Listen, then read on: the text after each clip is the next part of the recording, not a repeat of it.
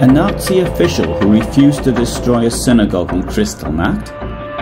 It happened, and it happened here in Eßlingen, which is located to the east of Stuttgart. You can see a bit of the film here in this video. Unfortunately, I was there at night, so you won't see as much of it as you would have done had I been there during the day.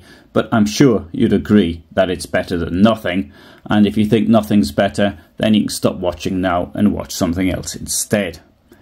Eßlingen am Neckar is a town of wonderful half-timbered buildings that take the visitor back to a different age, and that in itself will give you a clue as to why an attack on the synagogue would not have been a good idea. The synagogue in Eßlingen is located at Heppächer 3 in the historical centre of the town. The Jewish community of the town bought a former tailors' guild house in 1819 and converted it into a synagogue, classroom and an apartment for use by whoever might need it. In 1889 to 1890 the house was renovated, with the prayer room on the first floor receiving new furnishings and seating. Eugen Hund was the Nazi party official who saved the synagogue on Kristallnacht. He was born in Eßlingen am Neckar on the 3rd of December 1901.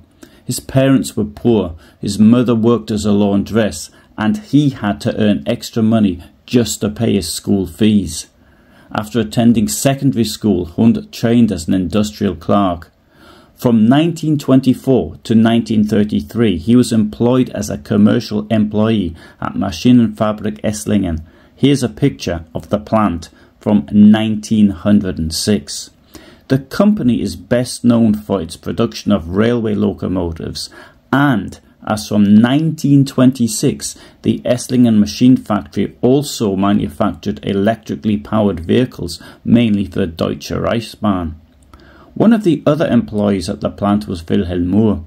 In any study of National Socialism in southwest Germany, the name of Wilhelm Murr will come up. Murr would later become Reich Governor of Württemberg. In 1925, as workmates, Murr introduced Hund to the National Socialist German Workers' Party.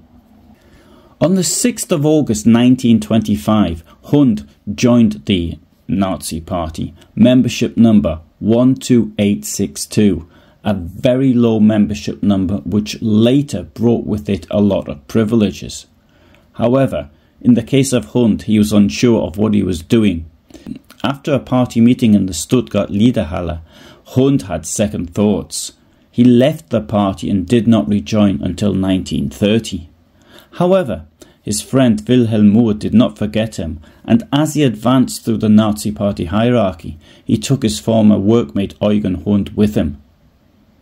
In September 1930, Hund succeeded Murr as local group leader of the National Socialist Workers' Party in Eßlingen.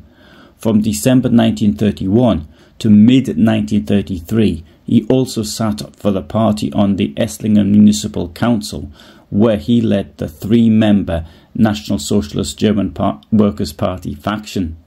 In the spring of 1933, after National Socialists had seized power, Hund was appointed district leader of the party for the party district of Eßlingen.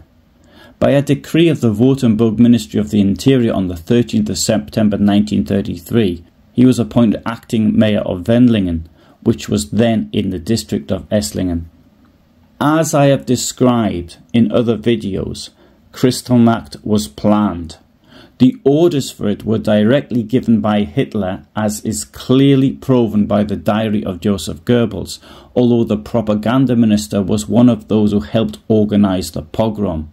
In the case of Eßlingen, the orders came from the Nazi party officers in Stuttgart to Eugen Hund as district leader. The orders were to set fire to the synagogue. As you can see, Eßlingen is made up of wooden buildings, as were many towns in Germany. The result of an arson attack on the synagogue is obvious. When given his orders to burn down the synagogue and the Jewish orphanage in Eßlingen, Hund responded, "Don't try to fool me like that." As a result, the building was saved, but the interior was desecrated. What role Hund may have played in that, I don't know. However, it did mean that in Eßlingen, unlike in Stuttgart, Ulm or Heilbronn, there was no destruction of the synagogue building. In 1942, Hund was transferred to the National Socialist German Workers' Party office, the central control body for overseeing and supervising the Nazi party apparatus. With the rank of Reichshauptamtsleiter, he served as head of Department 2 of the party chancery, which was responsible for inspecting the political leadership of the party in German-occupied areas of Europe. In this role, he was sent to occupied Norway, and he stayed there for 4 months in 1943. After the war, Hund was subjected to tribunal proceedings and various criminal trials. At the synagogue trial before the Stuttgart Regional Court in 1951, Hund was acquitted because of his behaviour during these events. His last trial, in which he and Emil Weil were charged with breach of the peace before the Stuttgart Regional Court, ended on the 4th of September 1953 with an acquittal due to lack of evidence. That, of course, can happen when the witnesses are dead. Eugen Hund died in Stuttgart on the 12th of March 1975. The Jewish population of Eßlingen was deported to camps, mainly Riga and Theresienstadt, and from there to Maui Trosteniec or Auschwitz, where nearly all of them perished. Here are a handful of the victims from Eßlingen. There are, of course, many, many more. Abraham Schweitzer, born the 3rd of February 1875, was arrested on Kristallnacht in Eßlingen and sent to Dachau. He was released from there, but in 1941 forced to live in Oberdorf am Ipf. In 1942 he was deported to Theresienstadt, and on the 29th of September of that year he was sent to either Treblinka or Maui Trosteniec. This plaque in the ground, called a stumbling block in German, recalls where he lived in Eßlingen. It's placed outside his former home. Berthold Oppenheimer, born in 1895, was the last head of the Jewish community in Eßlingen. In 1938 he was imprisoned in the Dachau concentration camp for a month. He was released, but in November 1941 he was picked up from his apartment with his wife Martha and their son Martin. They were deported from Stuttgart to Riga, where they were all murdered. Julie Liebel was born in 1889 and her husband Victor in 1885. They were deported to Izbica in Poland and disappeared after September 1942. They were probably murdered in Bełżec. Thea Kaufmann was born in 1923 and deported to Riga on the 1st of December 1941. She managed to survive 3 years. Due to the Red Army advance in the autumn of 1944, the camp was evacuated to Stutthof concentration camp, shown here. She died in Stutthof in either 1944 or 1945.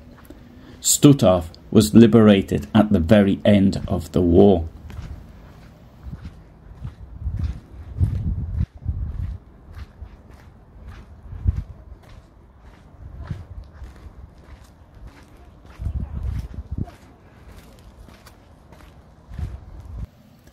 Theodor Rothschild was born in 1878.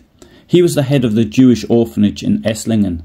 He perished in Theresienstadt in 1944, aged around 66. Jette Lowenthal, née Wertheimer, was born on the 22nd of August 1873. She was deported to Theresienstadt on the 22nd of August 1942, her 69th birthday, and she perished the following year. Rosalie Oppenheimer, née Lowenthal, was born on the 8th of December 1870. She was deported to Theresienstadt and from there to Maui Trosteniec, aged 71. Josef Leon Staropolsky was the kosher butcher in Eßlingen. He was born on the 19th of November 1855. He perished on the 18th of September 1942 in Theresienstadt, 2 months short of his 87th birthday. As you can see, Eugen Hund managed to save the synagogue, but only to stop other buildings burning down with it.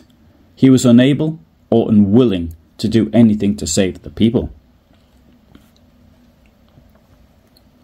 Following the liberation of this part of Germany, the Americans set up a synagogue in the very same building in July 1945. However, few Jewish people returned. In April 1946, the building was converted to residential use and as a daycare centre. From 1949 to 1986, it was the home of the Eßlingen District Youth Association, called the Eugen Hund. Afterwards, there was a private gallery, Galerie im Heppächer, in this building. On the 18th of March 2012, it was returned to use as a synagogue, most congregants being German-speaking people from the former Soviet Union. Thank you very much for listening to this video. I upload every Friday at 2000 hours my time. I'm based in Poland and Germany, and the Holocaust is my specialist subject in history. I sometimes upload on other days as well, particularly on anniversaries. If you'd like to know when I upload a video or do a live broadcast, then you might like to subscribe. In the meantime, you might like to have a look at a live broadcast I did when I read the diary of Goebbels, which deals with Kristallnacht and shows quite conclusively how the decision to launch the pogrom was made and who carried out the initial attacks in Munich. The link appears here. For the moment, thanks for listening. Bye for now.